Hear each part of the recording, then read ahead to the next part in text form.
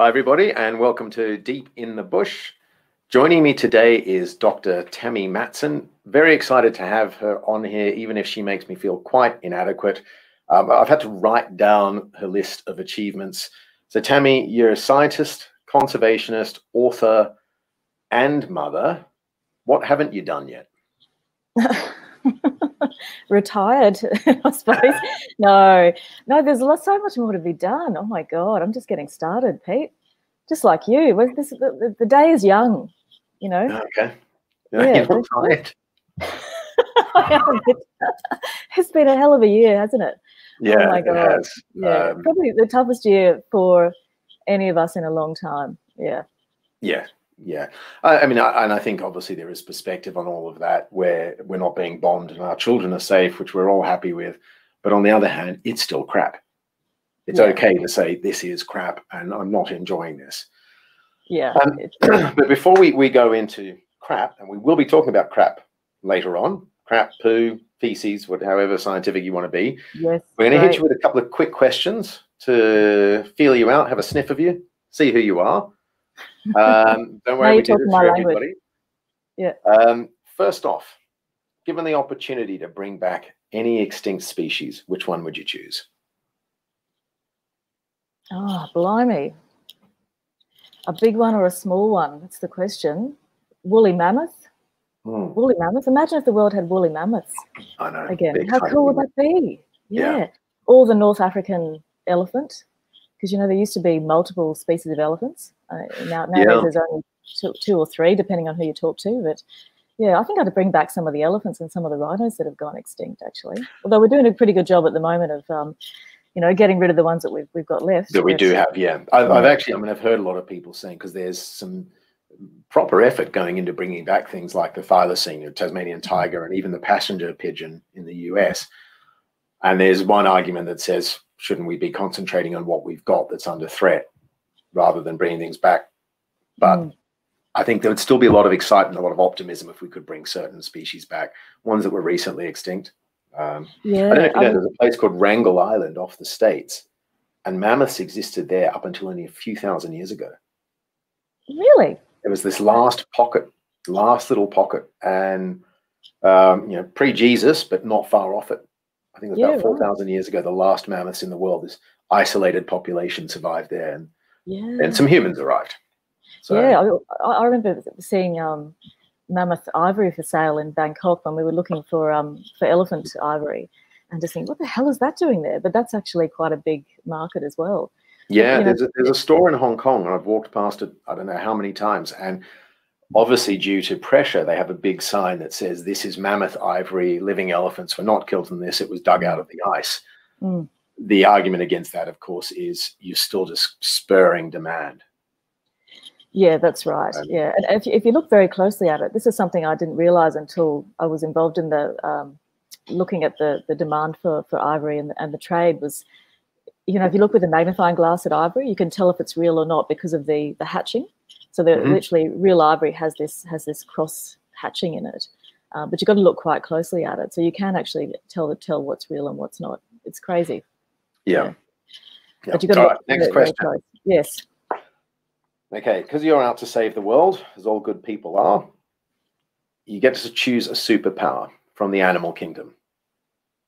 So you can swim like a dolphin, you can climb like a chimpanzee, you can only poo once a week like a sloth. Gives you a lot of free time. What do you want? What are you going to choose? I kind of like my as you know, Pete, I have 2 sons and a husband, and they say I do a very good death stare. And so I've always thought, imagine if you were a chameleon and you could do the death stare, but in multiple angles, both eyes at once going around. But can you imagine? That would be very effective, wouldn't it? Like my 7-year-old said to me this morning, "Mum, can't you make that red light turn to green?" I was like, wow, he's got a lot of faith in me, hasn't he? That'd be pretty impressive, yeah. Yeah. Since we left Cape Town, the one thing, we used to have chameleons all through our backyard, and I miss it. Yeah, there's reptiles where I am now. What haven't you seen? You've been a lot of places, done a lot of things. What haven't you seen? What's out there that you'd just love to see? Yeah, it's an interesting question, isn't it? Because after you've done a lot of travel in your life, like for a lot of my life, I was just wanting to see as much as possible and almost ticking off the boxes. You know, I've been to India, I've been to Indonesia, I've been to, you know, a lot of countries in Africa. And through my company, Matson and Ridley, I started to explore parts of Africa that I'd never been to before, like, you know, the Serengeti and the Masai Mara, and more recently, Rwanda. And it's actually made me just want to explore Africa more, to be honest. Although I've never been to the Americas, like I actually haven't set foot on any of the Americas at all. Wow. Yeah, that's pretty nuts. Surprises me, yeah. Yeah, we've lived in Asia, we've lived in Europe and traveled pretty extensively. But yeah, there's a lot more of Africa that I would love to see. Like I would definitely love to go to Chad and, you know, see Zakuba National Park and that great success story with African parks and, you know, bringing the elephants back from the brink there. Yeah, I just think that there's so much more to explore, really, you know, when you think about it. Yeah, I got more boxes to tick. Oh, I think we all do. If you've decided, no, I'm content with what I've seen, you're a carrot. I mean, you're just some sort of root vegetable, happy to be buried in the ground. Yeah. Who's your conservation hero? Oh God, I've got heaps. I've had so many over the years. I mean, as a young person, I suppose I started reading at about the age of 17 or 18, reading the books of Ian Douglas Hamilton and Jane Goodall and Diane Fossey. So they were really my early heroes. And for me, it was a big part. I loved the fact that they were not only out there doing research and they were zoologists working in conservation in the 60s, but they were also writing books about it. And for me, I didn't even realize what I was going to become, but I guess that science communication thing was in me from a very early age, and I didn't even know. There wasn't even a term for it back then. There were certainly no courses in science communication back when I was that age. But they were those people that were able to tell the stories as well as go and live that life. I was really inspired by them. But these days, I mean, I've actually met quite a few of my heroes. It's quite amazing. In the last 10 years, I got to meet them through my work.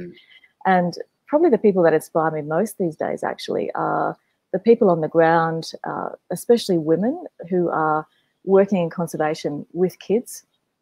I know how hard that is. I just think that's those people. I know I could just roll off so many names. I mean, Dr. Jennifer Lally, who we both know well, she's one of my closest mates and is one of my great heroes as well. So these women that are kind of doing it all, they're making it look easy, but it's really not. It's a tough job. Both jobs are tough. Yeah, I mean, I find it tough to do what I do with two kids and having all the advantages of being a white male. And you know, I'm aware that those advantages are out there. Yeah, and it's still bloody exhausting, as I said. I'm just okay, so we're going to talk quite a bit about elephants today. This morning for me, this evening for you. What's a myth about elephants that persists? Oh gosh, myth. Well, I guess, I mean, a lot of the myths that we've been dealing with relation to the ivory trade have been how people perceive how the ivory gets to Asia. So one of the big things, you know, when I lived in Singapore quite some time ago now, but when we started trying to get the message out there about stopping people buying ivory, because we realized, I think this was back in, was it maybe 2013 or so, there's a sudden realization that a lot of the drive for ivory, it was going to Asia, largely to China, but also to parts of Southeast Asia as well. And I was living in Southeast Asia at that time. And there was this, you know, even just talking to people in Bangkok, for example, and Singapore, people just didn't realize where the ivory came from. And you know, there was a sentiment. You go on social media and people would be like, oh, you know, these people, they just don't understand what, you know, the damage they're causing. There was almost this vitriol and hatred going on. It was actually quite racist. But actually, a lot of people in Asia just didn't realize that the ivory had to be hacked out of the faces of these elephants. They had to be killed to get the ivory. A lot of them thought it just dropped out like teeth. And that was a really big revelation for me. You know, just that there are all these myths out there. You know, around rhino horn as well. You know, when I went to Vietnam and, you know, you go into those markets and of course you'll never be told where the rhino horn is because it's worth 60, I think at the time it was worth $65,000 US per kilogram. But you can see more than cocaine, right? More than cocaine. Yeah. So you could see other thing, the gold mixing bowls that we're less interested in. Yeah, that's right. But you could see the bowls, and you could talk to people about it. But the most distressing thing for me, I think, was going into one of the hospitals where children were being treated for cancer in Hanoi in Vietnam, and those parents were being told by these traffickers that rhino horn would cure your kids' cancer. And that is a total myth. I mean, that's it, obviously. Yeah, I know that is driving it, but it's, again, I think what a lot of people don't realize is the person poaching a rhino is not necessarily evil. Most of the time, they're desperate. The person buying rhino horn or ivory is not necessarily evil. They're just uninformed. The people in the middle are evil, without a doubt, evil. I mean, it is so easy to sell hope to someone with a sick kid, and to sell them false hope, knowingly. Because it doesn't work. I mean, it doesn't cure cancer. I mean, since we're going to be talking about poo a lot, you're a shithead when you do that. I mean, it's just horrible, most horrible thing. All right. So what is a truth or a fact about elephants that most people don't know, but that they should know? That they should know. Gosh, you need to know everything about elephants, don't you? Is there anything that's important? I mean, it's funny. I mean, there's certain things like you hear. There's the old-timey legend. An elephant doesn't forget, and that one actually seems to be pretty true. They do seem to have extraordinary memories. They can return to a place a decade after they were last there, and they know where the water is. Whether they're detecting it or remembering, still up in the air. But definitely this idea that they mourn their dead. That seems to be a ton of evidence for that. And the elephant graveyard's kind of half in truth and half out of it. I think there's a chunk of truth in that, though, because there is definitely a recognition of there is a spirituality in elephants, that there's something else going on there, no question about it. They are sentient beings, and they have an awareness of life and death. And I think the big thing about elephants really is how much like us they are. I mean, the families are so much like us. If you see a herd of elephants, if you go on a safari in Africa and you'll see a large group of elephants, that is probably going to be mostly females with their young, and most of them will be related to each other. So they're not just this random accumulation of elephants that just ran into each other at the pub and said, okay, let's go and hang out. No, these are actually related. This is granny, aunties, mums, sisters, and they're really close, and these are lifelong bonds. And the more you get to know the sort of individuals, which is this process that we're going through in Akagera, it just the whole world just opens to you as you get to know these individuals, because they're all really different, and they've all got different personalities, and some are very protective, some are very nervous. Sometimes you can see, we don't know if they're sisters because we haven't been studying them long enough, but we've seen, even last December we saw two females, both young females with small tusks. One of them had a new baby, and they were literally standing right next to each other with the baby between the two legs. And you look at that and you go, okay, I'm making assumptions here, but there's a very good chance these two are related, and they were clearly both looking after that baby together. I think it's called allo mothering as well. But very different to impalas, of course, where impalas do have this random aggregation of, there's an impala, great, I'll hang out with you. It doesn't matter who you are. Elephants in that sense are much more like us. And I guess that's the biggest message I'm always trying to get through to people is, it's so important for us to conserve these species, because if we lose elephants, I think we're losing, the good part of ourselves, really. I agree. And I think it staggers people to consider, for me, that an elephant is more like us perhaps than a chimpanzee is. Physiologically, they're so different, but socially, they're so much the same, and they're so relatable because of that.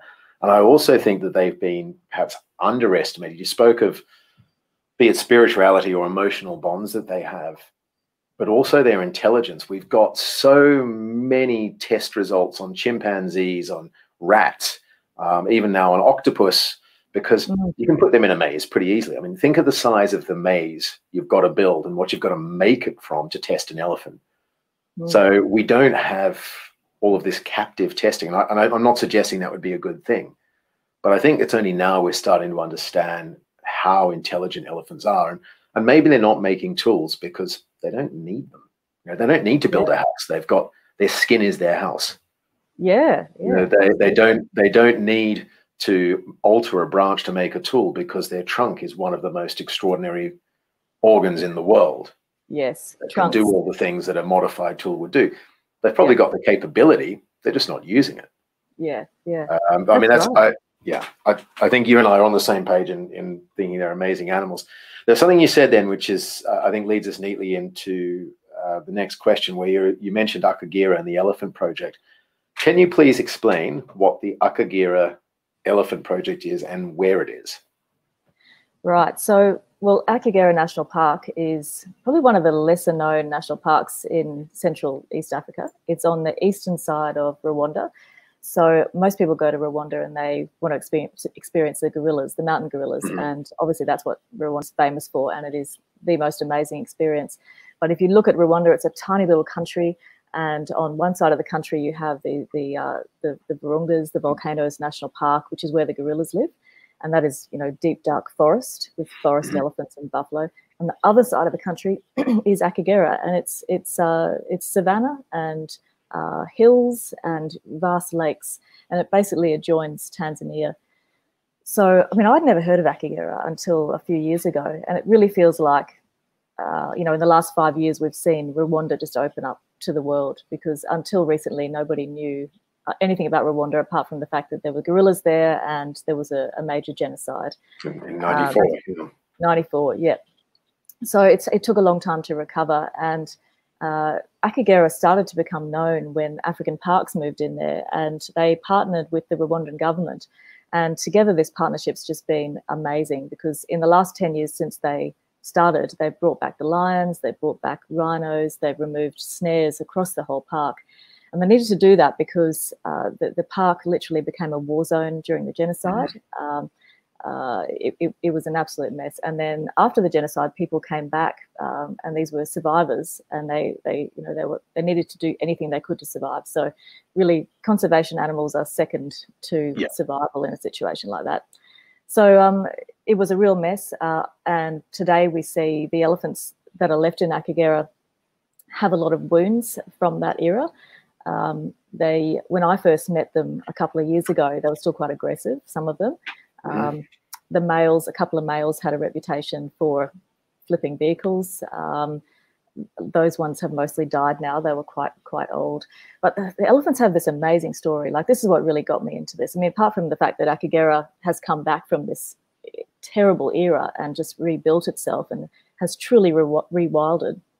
The elephants were brought in, I think it's something like 25 years ago, and they were brought in from a culled population. So there was only about 26 of them brought in. They were all very young, under the age of... Where were they brought in from? From another area where they were causing conflict in Rwanda. So they were Rwandan elephants, but more... I mean, it's a small country, so it's amazing that they had that population to move. Yeah, and they killed most of them in that area.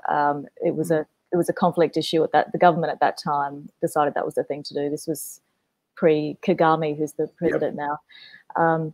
Anyway, so they brought these youngsters in, and you can imagine a 10-year-old elephant and younger. These are really traumatized animals. They've been brought in under tough situation. They may have seen the killing of their families, and they've been brought into this park, and now they're just told to go and survive. Some of them were semi-hand raised by some of the rangers. So there's stories of one of the old, he was an old bull until recently. He died recently, but he was actually hand-fed Coca-Cola by some of the rangers. So he became almost tame and very unafraid of people. So he became a bit of a problem elephant in the end.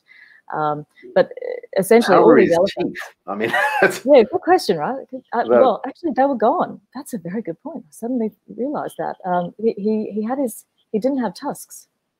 So for whatever reason, he didn't have tusks, and but he was a problem elephant, and he wasn't accepted by the other male elephants because he'd been semi-hand raised. So he was a real outsider, and he was disgruntled, and so he was well known. Anyway, the rest of these elephants, they slowly built up against the odds, but of course their habitat is now full of snares. And until African Parks moved in this partnership with the Rwandan Development Board, those snares were everywhere. So the process of just, took years to fix this problem. Just to butt in for a moment, African Parks is an NGO that doing extraordinary work across the continent, and in a lot of places the tourists don't go, and they partner with the government with the agreement that they will come in, funding, they bring in the funding, which they obviously have to source themselves, but they reduce poaching significantly. You can never quite eliminate it, but reduce it. They've had enormous success. They do provide employment in the local areas as part of that anti-poaching effort. They bring in animals that might have been wiped out in the area if they're able to, like you said, the lions into Akagera, first lions in Rwanda in a quarter of a century, I believe. Often with private companies, safari companies assisting them with that, doing amazing work. And again, a lot of people haven't heard of them because they quietly get the job done instead of waving a flag the whole time. Yeah, it's so true. You're busy doing stuff. Yeah, they really are. They are my absolute favorite, on-ground organization in Africa. I think their achievements just speak for themselves. They literally turn wildlife populations around. And that's what we're seeing in Akagera. I mean, even just the last couple of years, they brought in 5 black rhinos from European zoos. Can you imagine that? Like, these animals had never seen a wild space until they were brought back to Akagera. They were flown over from, I think one was from Britain, others were from the Czech Republic. And then they were set free in this little special area that's being managed also by Wilderness Safaris and their tourism operation there. So, yeah, I mean, I think that it really speaks for itself. The lion population, I think, has tripled since they started. But they've done some really. We smart all know stuff. that lions are very promiscuous, and given the chance, they will they'll breed up quickly until they start fighting each other.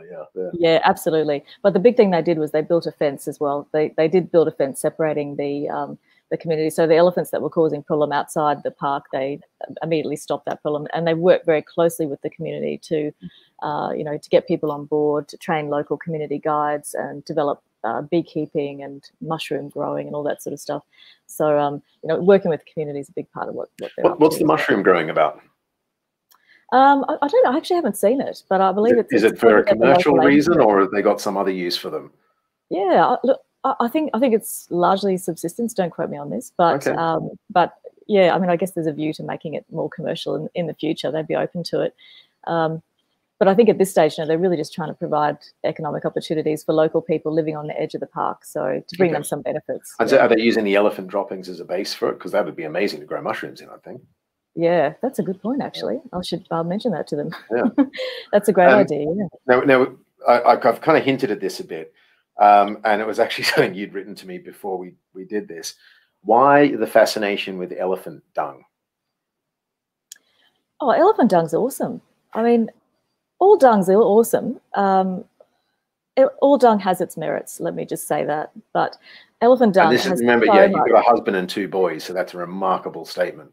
But I'm a zoologist, so I've always had a fascination with dung. And but elephant dung, of course, has got so much in it. I mean, it is an ecosystem on its own. You just have to open up a bolus, and you see the dung beetles coming out of it, like maybe 6 or 7 species suddenly fly out. I remember being in Namibia a few years ago in the Rwanda River, and dry as dry. We were there in the dry season, and we walked along the riverbed, and we're walking under some anna trees, and I found this really dry-looking piece of dung, and I picked it up and I opened it up, and I couldn't believe it. Inside was a little seedling that germinated. It was bright green. Wow. It was just the beginning of it, and everything else was dry. You couldn't see any water in this environment. I just thought, God, isn't that amazing that, this one thing that most people would just ignore or drive over actually has so much life in it. Yeah. And I mean, as you said, it's an ecosystem. It holds the moisture. It's a ball of compost. So it can even generate heat. I mean, I've actually been in a bushfire where we created a human chain where we could all see each other, and it was to make sure that the fire didn't jump over a road. And it kept flaring up behind us, and we'd have to fall back and start again. And it felt like it was human laziness, human error was allowing the fire to jump. And what we realized was the elephant droppings, which were already composting, were spontaneously combusting. They had so much heat, latent heat in them already, that once the air got dry enough that they were just bursting into flames of their own and setting the fire behind us as we watched the firewall come at us. The next thing was behind us as well. I mean, remarkable can be frightening like that. I mean, you know, if you're in Botswana, for example, and you find an old elephant dropping and it's filled with marula seeds or marula fruits, like, well, this was put here end of February, sometime in March. Yeah. I can tell you the story of it. You can even, you can date the poo, which sounds like a kind of movie they'd make in Hollywood. But you can tell how old it is by what the food is. If it's strands of grass, it was December, January. So there is a lot of information in there as well. It's a book. It's a book you can read if you know how to read the alphabet. That's exactly right. And actually, there's so much we probably don't know about it. But I remember I can't remember if it was the San Bushmen or the Damaras in Namibia telling me that it was a good idea if you've got a cold as well, to boil up elephant dung, and the smoke really helps with whatever ailment you've got at the time. I did try that, I must admit, but I did end up with quite a lot of elephant crap and bugs on my face. And I didn't really feel better afterwards, I have to say. but I've tried a lot of traditional remedies, and the ones that I've found have the most success are actually the hallucinogens, and then everything else is. Maybe it's. I've never smoked a cigarette in my life. It's just not been my poison. Too many other vices, but I have smoked a toad. That was wildly effective. But then I've tried I was bunged up, and she goes, try breathing in this. And I breathe, and it's like, well, now I'm bunged up and puking. Just all the same, horrible. So I'm not going to burn I'm not going to burn anybody's turd to make my breathing better. Unless you know what's in it. Yeah, that's true. Sometimes you think they're just going, hey, did you hear about what I did to that guy? Yeah. Yeah, that's probably more likely, come to think of it. Okay, I want to take us back a few steps here. You mentioned impalas and how their social structure is different to elephants. Now, the impala is, where there are impalas, they're typically the most common antelope. There's a bunch of reasons for that. And people see their first one, if it's their first trip to Africa ever, they take 1 million photos of an impala 100 meters away. Within an hour, they are completely blasé about impalas. They're like flies. The flies of the savannah. Yet you chose to do your PhD on them, a particular subspecies, the black-faced impala. Why impalas? What drew you to them? The comment. And I happen to like them. I think they're incredibly important.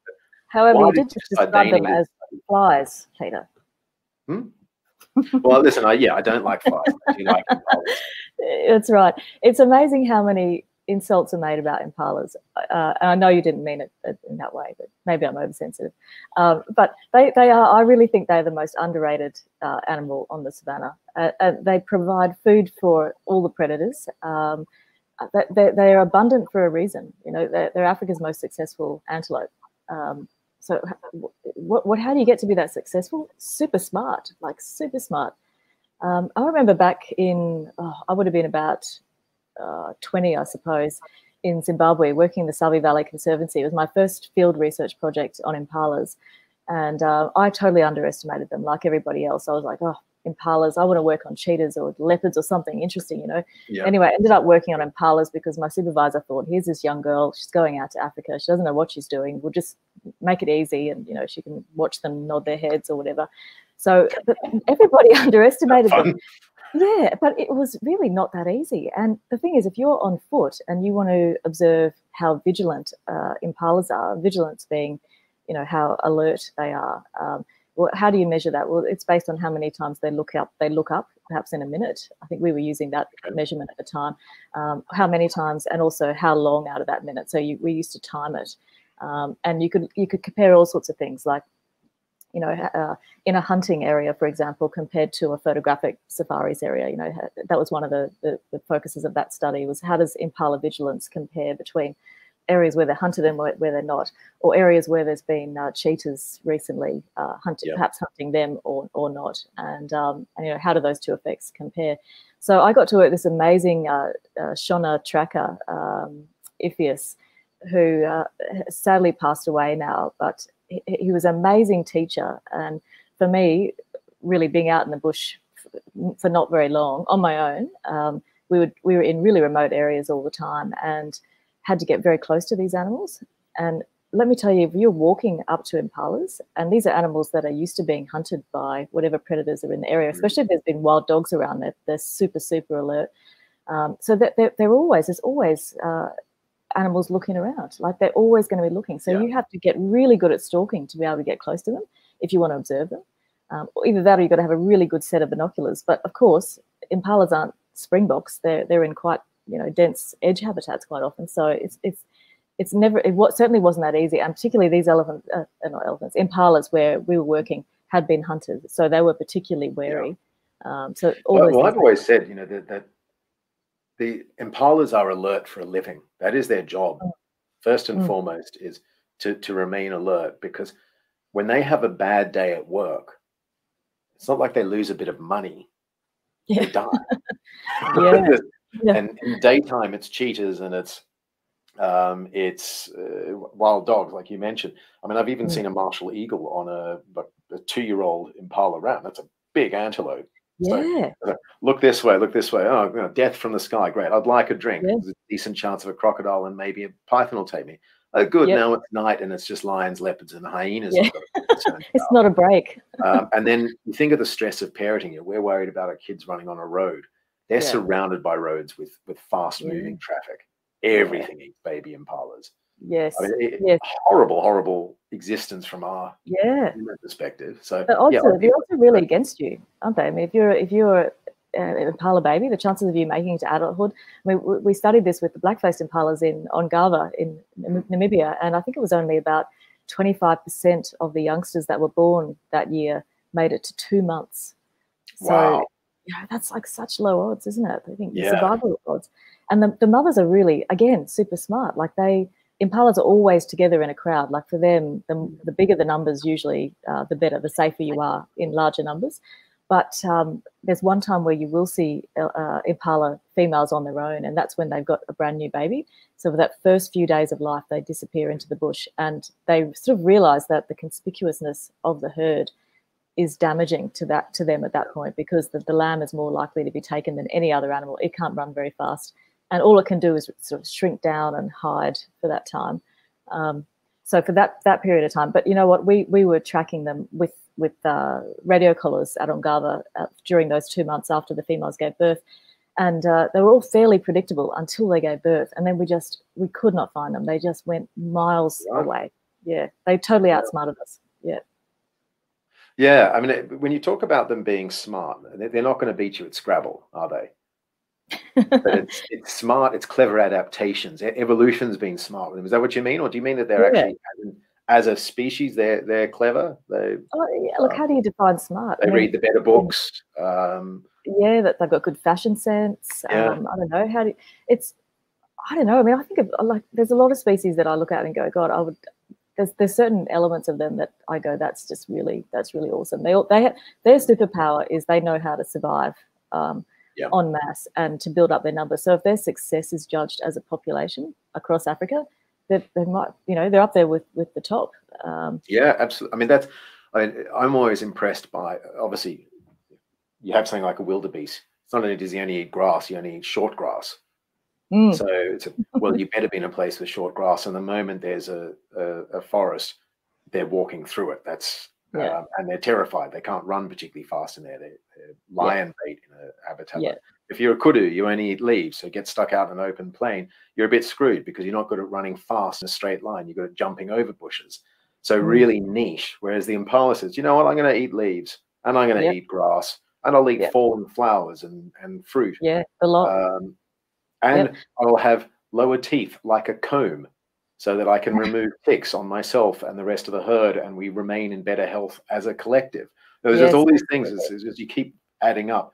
Well, they basically, why didn't everybody else think of this? It's really, that is smart. You've got to say that's smart. I mean, I've seen them eat calcrete rocks in Etosha. Right. You know, in the same way, I think, probably for the nutrients, because there's a nutrient deficiency there. In the same way that I suppose giraffes, I've seen giraffes chewing on bones there as well. They're not eating them; they're just chewing on them almost.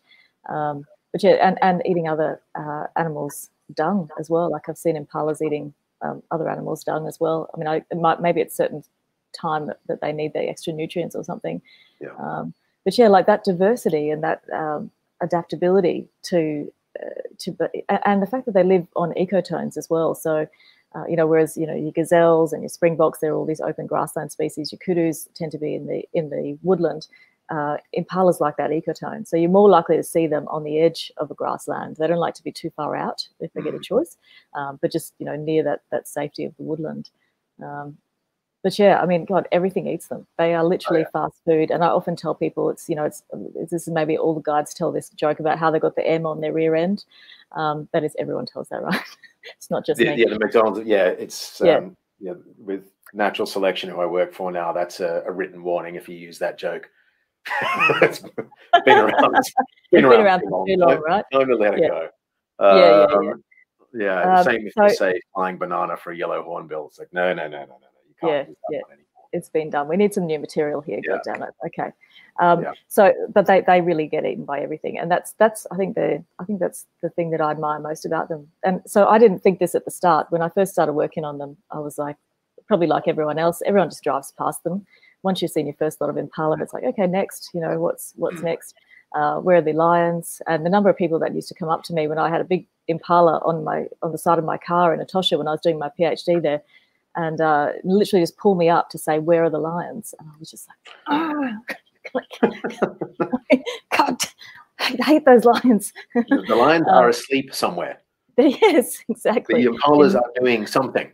That's right. They're not doing anything interesting. So yeah, but anyway, my love of impalas definitely grew, and I think having I worked on them for about 6 years, and that was in Namibia, and then I got to be involved in writing the national management plan for black-faced impalas as well, because when I first started in Namibia, not much was known about black-faced impalas, apart from the fact that they're a bit bigger and they had the black face. Not a great deal was known, and we knew that they came from northwest Namibia, so the Kanini region, and Angola, but it was believed, and it still is believed, that they're extinct in Angola. So really, Namibia is the place to go if you're going to. I was going to ask about whether there's any left there. Yeah, not that I'm aware of. I've never heard of any. I'd love it if there was. I've always wanted to go and explore that area. I'm talking to Steve Boys early next week, so I'll ask him if he's. Find out, definitely. Yeah, but they are doing much better. I mean, there was only about, I think, 3,000 left. This is now, I mean, we're talking about 20 years ago now. And the big threat to them at that stage in Namibia was interbreeding with common impala, because so many of them had been put onto private game farms, and where there were already common impala, and people didn't realize that they would interbreed and that the genetics would be completely changed by that. So the government then focused after we wrote the management plan, on reintroducing them back to their historic range. So we went up to all the communal conservancies in northwest Namibia and did an assessment of, you know, which ones would be most suitable in terms of community capacity and habitat, and water. Water's a big one for black-faced impala. Like all impalas, they need a water hole. And just basically made recommendations on how they could be returned to their historic range. And I believe that has gone ahead. And with the communities, they were happy to have impala coming back in. Or were they nervous that they might compete with their goats for food, because an impala will eat pretty much anything a goat eats? Yeah, I mean, that's a good question. I think the people we spoke to anyway, the community leaders, were interested in having them back. I mean, they had been poached out largely by the army during the Independence War up to 1993. So, you know, it wasn't. They may have had a hand in some of the poaching, but you know, I think there was a strong sense of, you know, conservation is good, and these animals will bring tourism to the area, and that area, of course, is just growing in tourism. So, so overall, it was seen as a pretty good thing. Okay. Yeah. So you studied impalas for 6 years, you said, or 7? 6. 6, yeah. 6. And then you shifted to elephants. Quite a jump, and they've been quite a focus for a while. And you did mention these bulls that charge vehicles quite a bit. What is scarier, facing a charging elephant, or being on the human end when you're in a wildlife market somewhere in Asia and you can see tusks or rhino horn for sale, and you know the kind of people behind that trade? Which do you find more frightening? Oh, Homo sapiens are way more scary in any scenario. They are by far the scariest species on the planet. I think that's undisputed. and yeah, there was definitely times in, you know, when I went to Hanoi, and you know, I'd left 2 little kids behind, and I was on my own, and I went in there with Traffic, which is a fantastic organisation that works to stop the illegal trade in various parts of the world. And they took me in. And I mean, even when we, you know, during the we made a documentary as well during those years, Let Elephants Be Elephants, which aired on National Geographic Channel across Asia. It was part of our awareness raising. And, you know, going into Bangkok even and wearing glasses that had a secret camera in the corner. And I was the one that looked more nerdy because I was there with Nadia Houtugalong, who is a famous model and actress in Asia. So I think she can't even look nerdy at the best of times. So I went for that look with the big glasses and just pretending to look at ivory. And everywhere we went, it was like you're just hoping, am I getting the right angle here? And I kept going in like this. And moments like that, though, you're just like, this is quite surreal. And some of the people did not want to talk about us, and they didn't want to talk to us. They literally were pushing us to the side. I think there was the beginning of suspicions around, you know, these people are asking too many questions. Yeah. Vietnam was more nerve-wracking because, you know, I was asking questions about the rhino horn trade, which is a different sort of trade. It's much more hardcore, and there's really serious criminals involved in it. And it's the uber rich that are buying it in Vietnam. So it's high-level government officials, people that can afford to put some of this ground-up rhino horn into their rice wine at a luxury party and show it off to their friends. This is not the everyday Vietnamese people at all. So yeah, I had to be a little bit careful. And yeah, that compared to charging elephants, yeah, not even comparable. You're beefing. Yeah. Sorry, my phone was buzzing at me. I still don't have a setup where I can have my questions on anything else. But yeah, I mean, I agree. People far more frightening than animals. I've been charged by everything. I've even been what is your scariest one? Like, what's been your scariest experience? The American women's rugby team. They were on safari and they got drunk, and 3 of them packed down and said, "Scrum against us." And no. Normally as a safari guide you say, yes, of course we'll do this. What fun this would be. And I just thought, like, no, you're all hooker. I actually felt physically intimidated and threatened. I mean, I'm not a big guy. Yeah, right. Yeah. And you were a rugby player, right? Sorry? You were a rugby player at one stage. Yeah, but I was the world's worst rugby player. Oh, okay. I was bad at I'm terrible at sport. My parents were cousins. Well, I think so anyway. Okay. Yeah, and they were obviously all very good at sport. They were playing for the US, but they were well built. And I'm not sure where it was going to end. I just figured at some point I would be bowled to the ground, and I didn't like the idea of what might happen next. Yeah, so that does sound scary. But actually, I think people are normally disappointed with that. They want to know what. Well, that is the thing, though. I mean, the more time you spend with animals, though, the more respect you have for them, and the less you want to get in their face and do like a Steve-O and wrestle or anything like that. Like, it's the absolute opposite, actually. I think the more I work with elephants now, the more space I want to give them, because I want to really observe what they're doing. I don't want to interfere with their natural behavior and make them feel uncomfortable. So I want to get people close so they can, you know, really appreciate the wrinkles and you know, the eyelashes and all that sort of stuff, and get great photos. But you definitely don't want to be messing with their mojo in any way. And if you get charged, there's a reason for it, right? Yeah. I mean, it can happen where you've done nothing wrong. I mean, I have had cases where it's literally just been, I've rounded a corner in a vehicle or even on foot, and I had not perceived the elephants. They were well screened. Perhaps if I'd had the ninja vision of some of the, you know, the Shungans and Shaunas and Motswana people I've worked with, I would have seen them. I didn't. The elephants have been agitated by my presence, and they've charged. And I don't feel I've done anything wrong at that point, but you're certainly in a bad situation. But if I look back at a lot of the more frightening things that have occurred to me at the start of my career, I definitely made mistakes. You know, the times I don't think I've ever been charged by a lion where I hadn't done something wrong. Yeah. Where all the signs were there to tell me that it's about to go tits up, which is a scientific term. And I've definitely a number of times with elephants as well. Just again, it was accidentally pushing the boundaries, not reading their body language. Because elephants, is there any animal more expressive with its body language? Yeah, yeah. They usually let you know, don't they? Yeah, yeah, that's right. And although not always, I mean, this, I'm just thinking back to a couple of years ago now with this elephant that we've come to know called Marinzi. Her name, it's a her, but we thought it was a he for a long time. I wanted to ask about this. Yeah, she was very aggressive the first time we met her. In fact, she was the very first elephant I ever saw in Akagera, and she just came for us. And she's a big female, and she has big cross tusks. Like, she's very obvious to everyone. In fact, she's the cover girl for African Park's posters as you come into the park. Right. And I think for a long time, everyone just thought it was a bull because, you know, she's got a really big rounded head. And so obviously male elephants have the rounded heads and females have the square heads.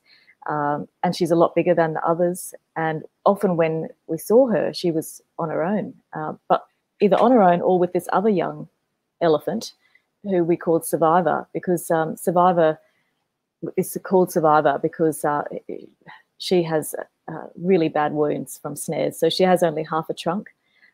3 of her legs are very badly wounded. So she sort of hobbles along on one front leg and can touch on the other side. So she walks very slowly, and she's a young elephant.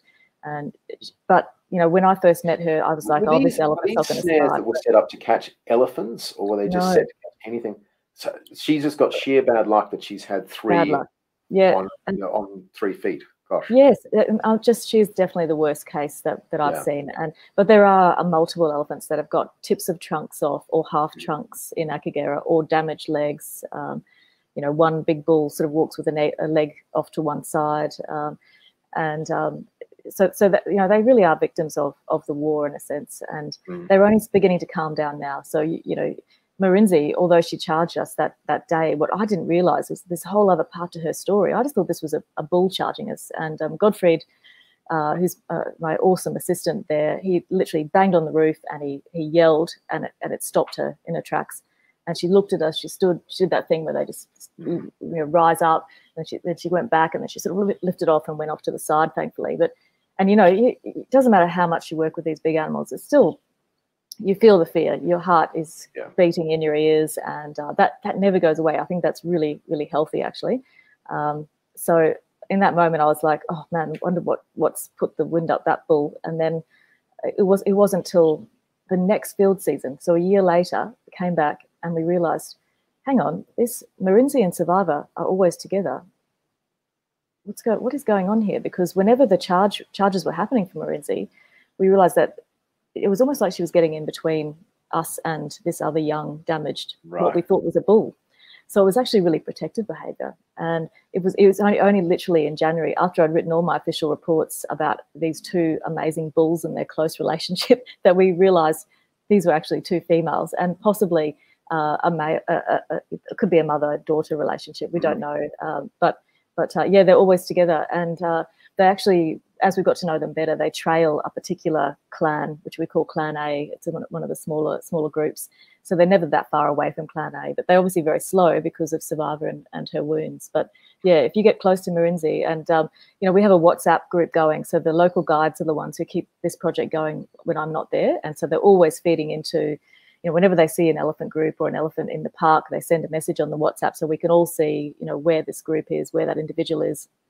And they're using this ID database that we created over the last couple of years, which can identify elephants by their tusks and their ears. So we're beginning to get a sense of who these elephants are, and a little glimpse into their relationships. And it's absolutely fascinating. That's the thing, which I think, it's great to go on safari and you see these things for a few days, but when you're watching it, you realize what a soap opera it is. I mean, you might be addicted to The Crown or whatever it is on Netflix, but this wildlife soap opera, and I think there's some better documentaries now that are showing that these dramas, family dramas, go on for generations, and there is no beginning and end. It's hundreds of thousands, millions of years old, this drama. The rise and fall of families and dynasties. Or dynasties, as our American friends would say.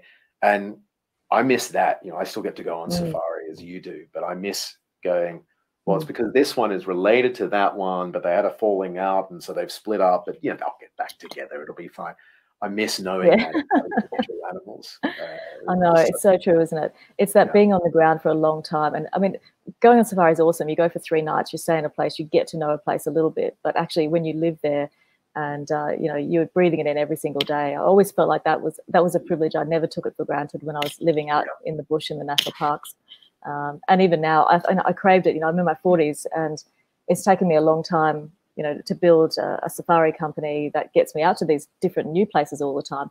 But finally, to get back onto the ground, to be doing the research as well, it's so exciting to do that, and to be able to bring my kids out and teach them, this stuff as well. They're completely disinterested, but that's irrelevant. It's a seed planted. No, they're like the Land Rovers. So yeah. I mean, I actually saw you mentioned the guides, and I saw some of the WhatsApp from that group, and I was really, really touched with one of them writing, saying, having learned about the elephants, I'm now more interested in them and starting to really like them. So there we are. There's your hallelujah moment. When you've got an adult who's probably had personal experience of elephants raiding his crops, every reason to dislike. They're a thief as far as this guy is most likely concerned. And to see that switch around once you start understanding from the elephant perspective, amazing work. Before we wrap up, how can people support this work, or is there something you would like people to be able to contribute to financially, through knowledge, computing power, whatever it might be? What can people do to make a difference in the lives of elephants or communities? Well, I mean, obviously the big thing, I'm a really big believer these days. I've worked for conservation charities and now run my own tourism business. I really am a big believer in conservation through hands-on tourism, the kind of thing that we run through Matson and Ridley Safaris and that you run at Natural Selection. I really feel that's huge. So going on a safari makes a huge difference.